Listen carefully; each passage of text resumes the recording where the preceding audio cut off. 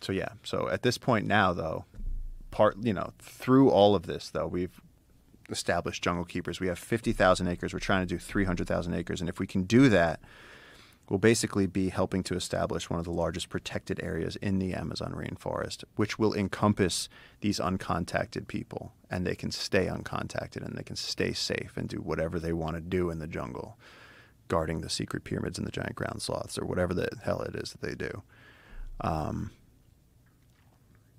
But we're close. Now, how many uncontacted tribes are they aware of? I think there's like over 100 different groups across the Amazon. Wow.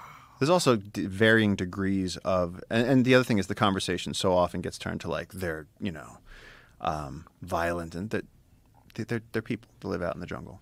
And I have no idea how they do it either because, at night we need headlamps. We don't have night vision. All the animals have night vision. So it's like, what do they do that night? They're able to make fire in the jungle at night every day.